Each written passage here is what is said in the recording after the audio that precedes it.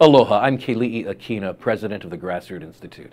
In what can only be described as a victory for the people, the Hawaii State Legislature is perilously close to an act of common sense when it comes to the rail surcharge.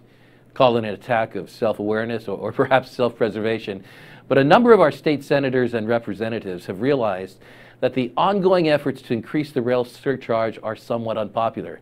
Maybe it was all the people testifying against the surcharge that tipped them off. At the start of the session, there were two bills that seemed poised to increase the general excise tax in order to pay for the rail project. HB 1442 didn't even make it out of the House Transportation Committee. Meanwhile, SB 1183 has been amended twice and lost some of its less attractive features in the process.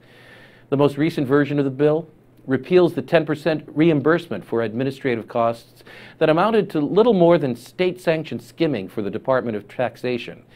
The Grassroot Institute recently filed an amicus brief in support of the Tax Foundation of Hawaii's lawsuit against the 10% fee. The fact that the legislature is prepared to repeal the measure demonstrates that nothing helps them focus on ethics and legality quite like a well-timed suit. It's interesting to note that SB 1183 has undergone some strange changes in its short life. One draft even included a series of low income tax credits and an extensive list of parcels of land to be transferred to the city and county of Honolulu from the HCDA. That same version also increased the GET from 4% to 4.5%. The newest version, however, includes an element of fiscal responsibility.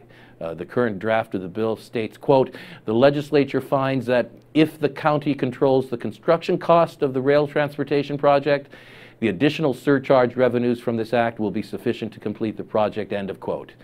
It also requires Honolulu to repeal an ordinance that prohibits county funds to be used to pay for capital costs of the rail project.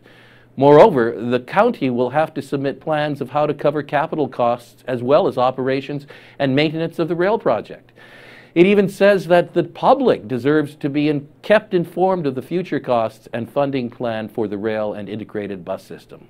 Well, it's true that the session is far from over, and this bill could certainly end up morphing yet again.